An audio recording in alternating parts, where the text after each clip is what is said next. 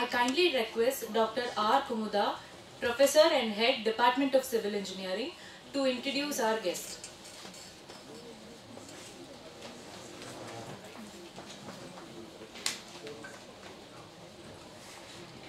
So good morning to all. So I'm very happy to introduce Mr. Nagesh Puttaswamy to the participants. So he is an independent civil engineering professional, trainer, mentor and skill enhancer. And regarding his educational qualification, he did his BE in civil engineering from University of Mysore. He has completed his BE in the year 1985. So since then, from 1985 to 2006, he worked as a consultant, heading a sole proprietary firm, Nagesh Consultants, which met the requirements of various clients pertaining to structural design of buildings.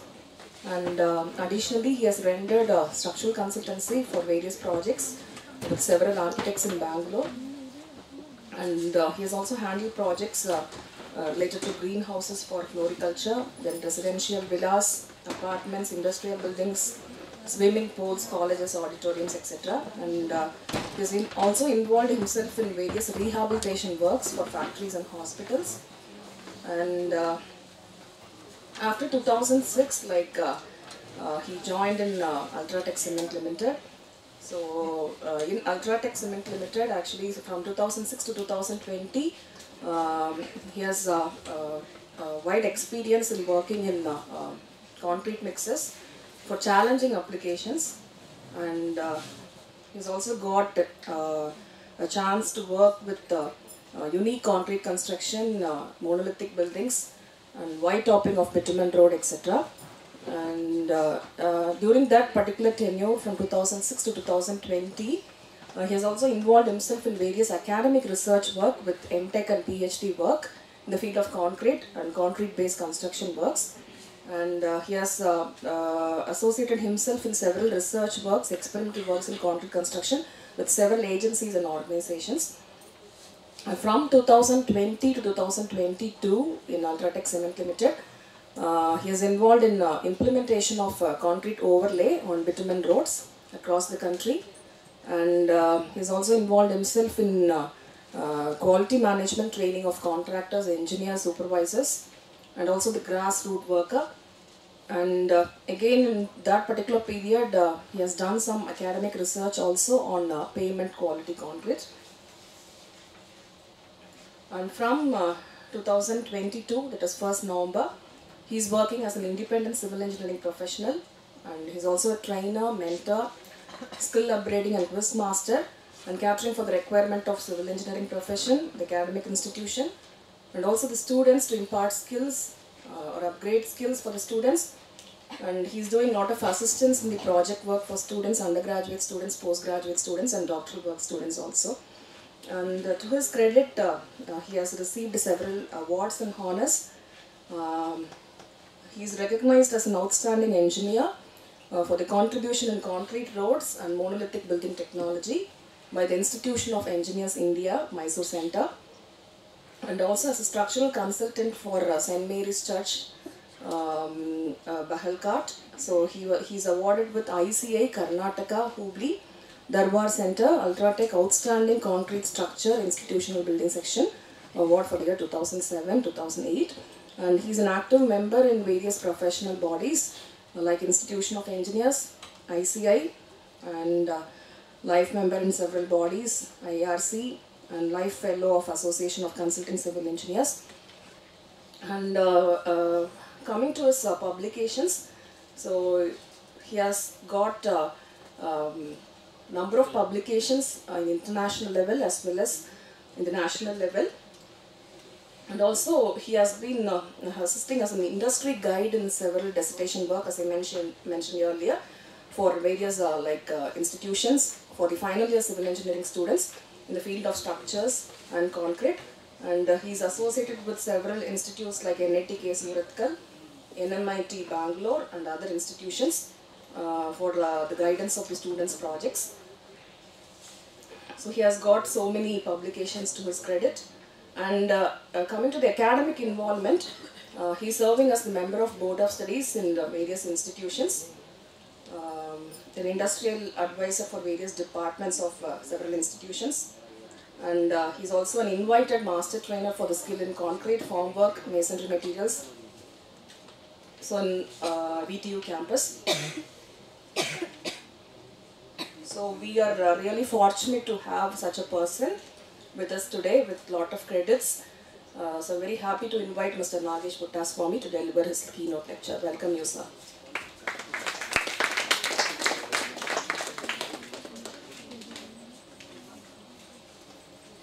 Can we have these two lights switched off?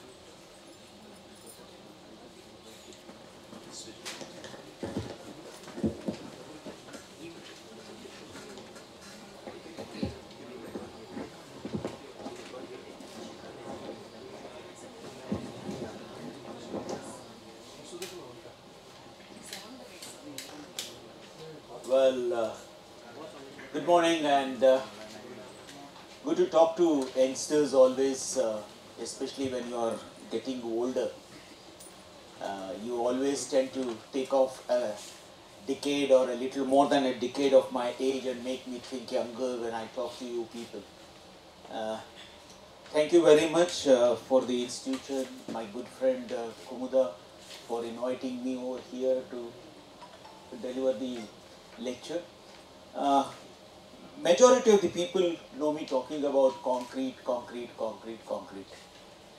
But once I got the title somewhere in September or so, when Kumuda called me and said that she's organizing an event, she wanted me to come over here, I started thinking. I had just then got involved with the Green Building Council of India, and sustainability, construction, and all these things had prompted me to think about how differently we should think, because everywhere I went, sustainability, green or whatever we see, I was seeing people talking about things in their own vertical. But very recently, when I had a meeting with the National Highways and the Transportation Department Ministry, there was a specific task given to all the people who are going to be there as trainers. Tell us, what do you do about sustainability? That is when I went through these documents which I will take you, and today I thought, let me get out of my concrete, let me talk more about management, which the corporate field had taught me. Well, energy, sustainability, carbon footprint is the buzz. If you had asked me 4 years ago or even 3 years ago, I would have always told you that it is a so-called elite's concept of being in circulation, being in front of the TV camera and behind the mic. But as I started working with the National Highways Department, and I was fortunate to present a paper in Japan regarding the carbon footprint of concrete roads, then I realized what is it and how is it. And then somewhere 2 years ago I took an examination with the green buildings. That is when I realized what is wrong. Why is this buzz coming out? And one word came to my life: you had been on a suicidal run. That's what my heart said to my mind. You had been on a suicidal run, not to think about sustainability and green materials. Well, what is the situation? I'll briefly tell you what is it, why is sustainability, why every institute, every company, every country is talking about this. All of you are seeing, all of you are hearing that there is undue and erratic climate change. You also have droughts in areas that had unheard of a drought. Then you have got floods in unexpected areas, floods to an extent that villages and towns were washed away. Heat wave in temperate zone. Throughout our life, geography taught us the European countries are in a temperate zone. You will not believe, London city, this is a picture that Hindustan Times also shared. Traffic signals where hoods PVC was melting. And Paris recorded a temperature of 40 degrees. Imagine what is happening. Well, generally people say it is climate change. But what does a civil engineer has got to do? I will tell you, if something has to change this, the heart of solving this problem is civil engineering. Why? We made it, we have to change it. Let us go ahead. Number one, it has been on for quite some time. People like residents of Chennai, residents of Mangalore, residents of coastal cities have been hearing the sea level is increasing. Sea level, sea is taking over land, adjacent land. And a series of studies have been made, and you will not believe that there is likely to be an increase of 6 meters by 2100. That means whole of Chennai will be inside seawater. More than half of Mumbai will be in seawater. Many cities in coastal Karnataka, the states of Kerala will be underwater. That means we are vanishing cities, we are vanishing our ports which have been the lifeline for our import-export business. And this is what things are going on. And apart from that, what is the temperature changes? Now, because of these temperature changes, crop yielding has changed, crop cycle has changed. The temperatures at which a certain vegetable or a certain fruit has to bear flowers are not able to bear because the temperature is high or low, the flowers are withering away. When the flowers wither away, no more food for us. Apart from this, because it is becoming arid, sudden forest fires, forest drying out,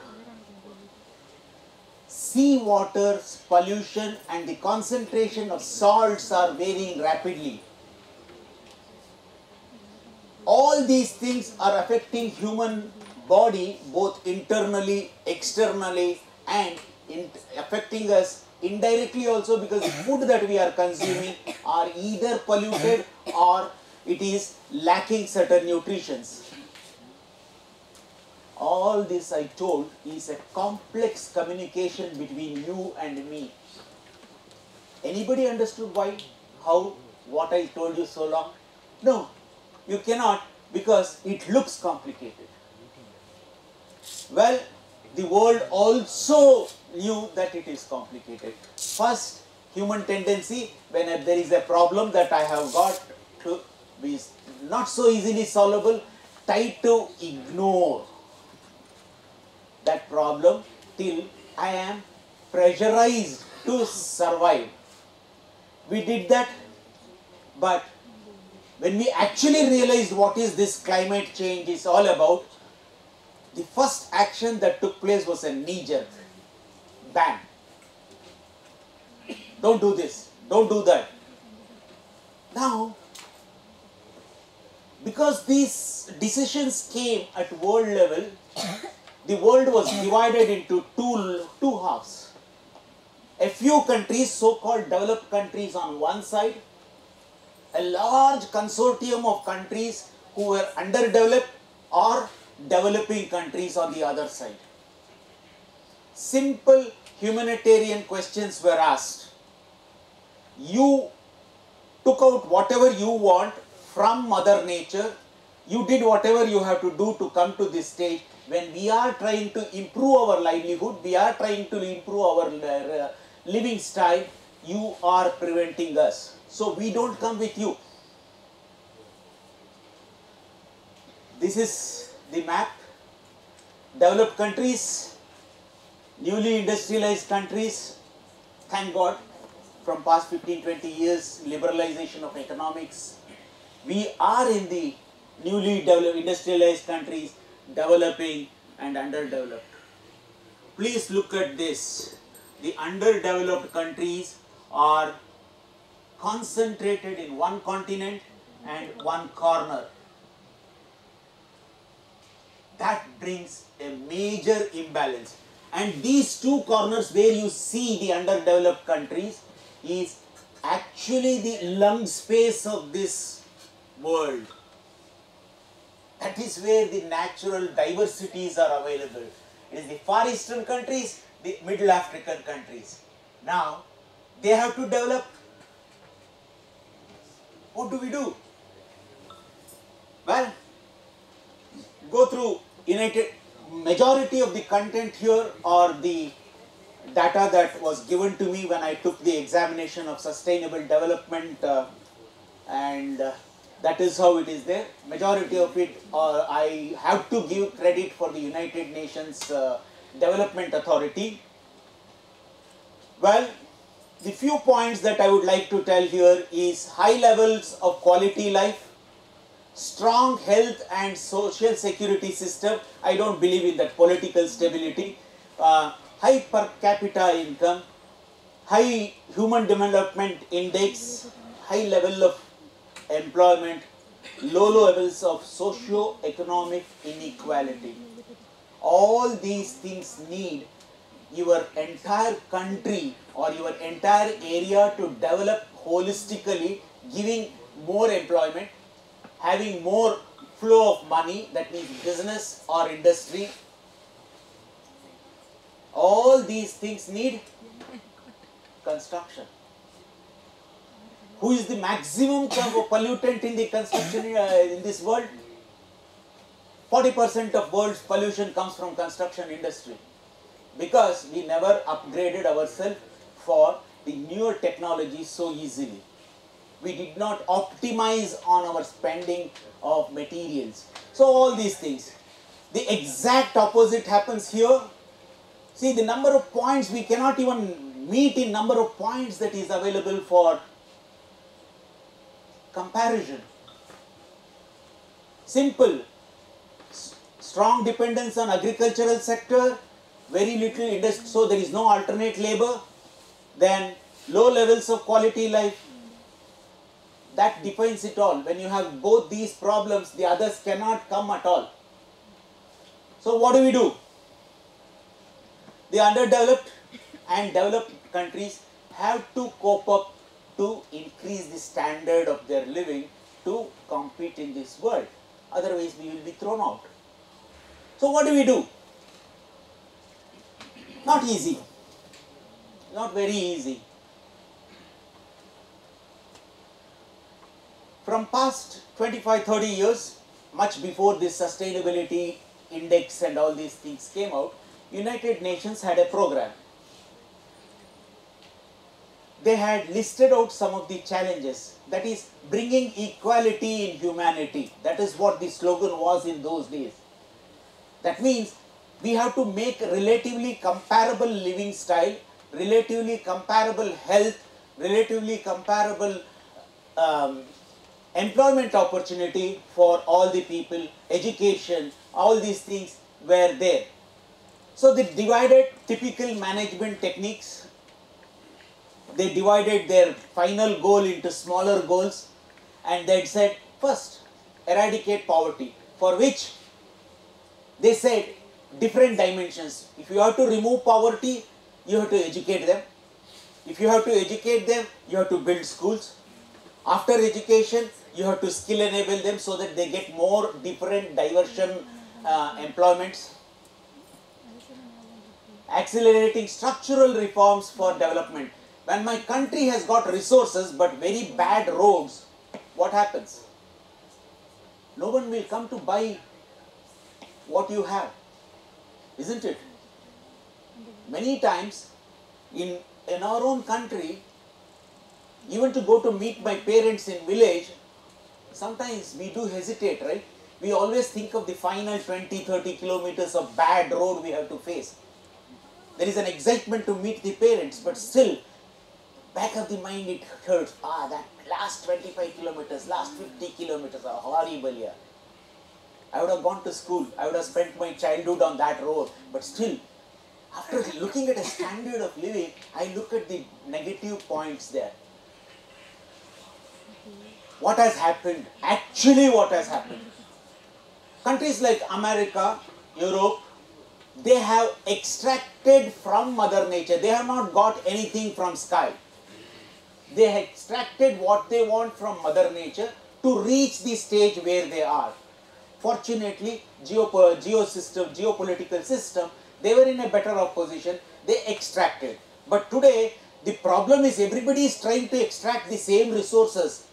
Whatever those 4 or 5, 6 countries had extracted for coming to that level, 10 times of that we are trying to extract to grow and come to their somewhere around 60% of their level. Now the world is suffering because they are at a higher comfort level. They don't want to lose the comfort. They try to impose regulations on others. Does that mean we had strong countries 10 years ago, 12 years, 15 years ago? We had strong countries on this side. We had China, we had India, where more than 60% of the population of the world lives. So we took the leadership of the other countries. This is not feasible. You arrive at a system where you allow us to grow. You give us the technology where we are growing. We do not do the same mistakes that you did when you grew. So this started with United Nations coming out with certain policies. Well, these are all the points that I got from the course that I underwent. These are available. Go to the UNDP website, you get all this information. But what here is two challenging things for us as human beings and specifically us as civil engineers. You can see here, keeping people out of property, employment, roads, food, cash flow, GDP. That means those are the opportunities for you to get your job, to get your business done. Well, equality, housing, health, social security, again requires building and construction. Safety against natural calamities, what you heard from a couple of speakers since yesterday. I am ready to build a building. At least my core buildings of my requirement of my community should be in such a way that they do not fall and anticipate me to rebuild them after an earthquake. That means I have to enable my skill levels to one